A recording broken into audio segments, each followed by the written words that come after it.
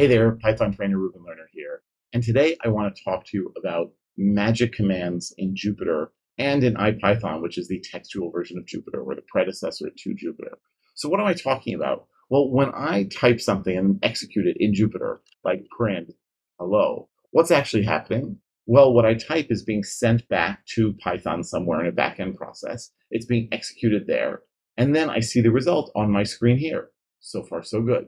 Magic commands are a little different though. Magic commands are interpreted by Jupyter, and then either they do something to Jupyter itself, or they're translated to something else that is then sent to the backend Python process. Now, how does Jupyter tell the difference between a regular command and a magic command? Magic commands all start with percent, and percent, of course, is not allowed to be in a Python variable, function, or class name. So if I say here percent, well, actually, let's start off with something real. If I'm going to define three variables here, or several variables, I'm going to say x equals 100, y equals 10, 20, 30, z equals a, 10, b, 20, c, 30. And then I'll say here def hello name, return hello name. Great. So I've defined three variables and one function. And remember, functions in Python are actually variables. So hello there is not in a separate namespace. Hello is actually a variable just like everything else. It just happens to be a function object rather than an integer, a list, or a dictionary as we have here. So I want to know what variables I've defined, and I can use the magic command who.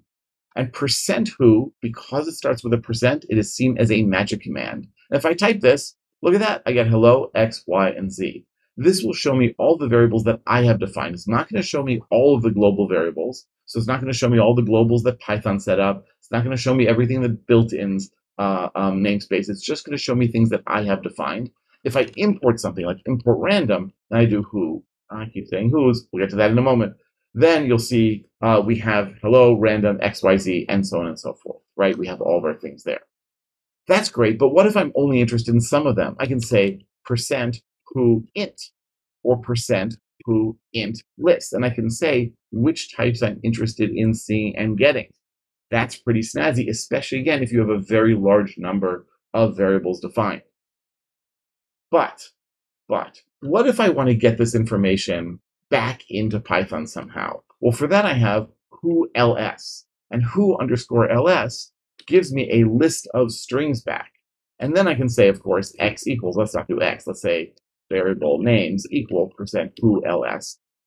And what happens is that magic command executes, returns a list, and now if I look at variable names, sure enough, we have the list of strings. And I can play exactly the same game as I did before, where I can say here who ls of int, and now my variable names will only contain x, or who ls of int and dict, and then variable names will only contain that. By the way, how do I check for a function? Right? If I do like who or who ls, I'd such as a function. And even though function is not a keyword, or even in built-ins in modern Python, that's okay. Who knows what we want to do? Who knows what we want to do?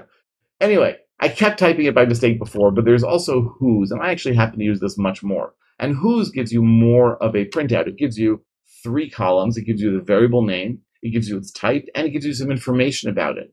In the case of some things, like our lists and our dictionaries, it'll tell us how long it is. In the case of an integer, it'll just give us the value. In the case of a string, it'll show us the value also. And in most other cases, it'll just show you what's known as the rep, or the printed representation of that value. And you can play the same game here, whose int, or whose string. Not that we have any strings here.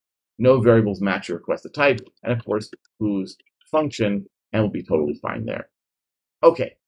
What if, though, my namespace has filled up with a lot of things? I just want to get rid of them. Well, for that, I can say percent reset. And percent reset, sure enough, it says, once deleted, variables cannot be recovered. Do you want to proceed? And if you say yes, all of your variables are gone. So now I say whose. That's it. Interactive namespace is empty. I've not removed the global. I've not removed all the built-ins and all the globals that Python defined, but the things that I defined are gone. But wait a second. You might have noticed along the left side here, we have all this in stuff and sometimes even out. In is a list that Jupyter and IPython create so that we can keep track of all of our inputs. And I can look at in and see the list of everything that I've typed so far.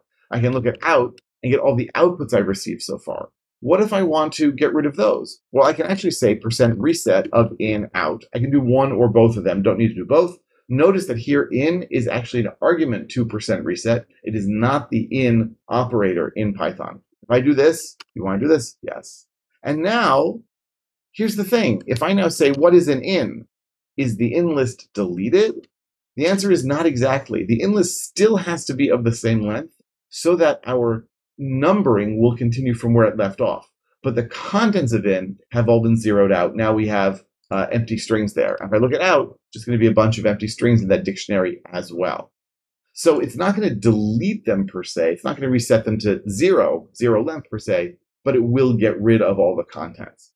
By the way, if you just want to get rid of some things, you can say %reset selective, and then you can choose which variables you want. Use a regular expression to remove some variable names. Okay, let's just do that here.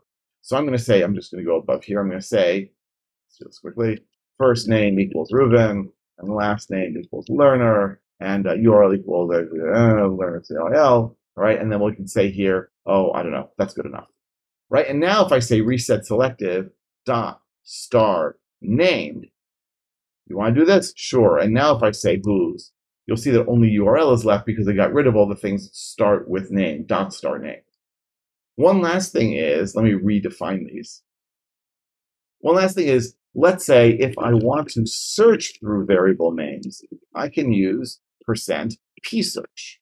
And that is, again, a magic command. And here, it's not a regular expression, but rather a glob-like expression, sort of like on the command line shell. So if I now say psearch of star name, look at the bottom here. It found first name and last name. It's not going to search in the contents. It's just going to search in the things themselves. And what if I do a psearch of capital name? Well, that's not going to work because it doesn't match. But I can say -i, and if I say -i, then it will find it because that makes it case insensitive. Anyway, these are just a few of the magic commands that IPython and Jupyter provide. I'm going to come back soon with lots more magic commands because these really are the key to understanding and working well with Jupyter. If you have questions, comments, thoughts about any of this, please let me know. I'm always looking for new topics to do videos on, and I love hearing from you. Subscribe for more. I'll be back soon. Thanks for watching.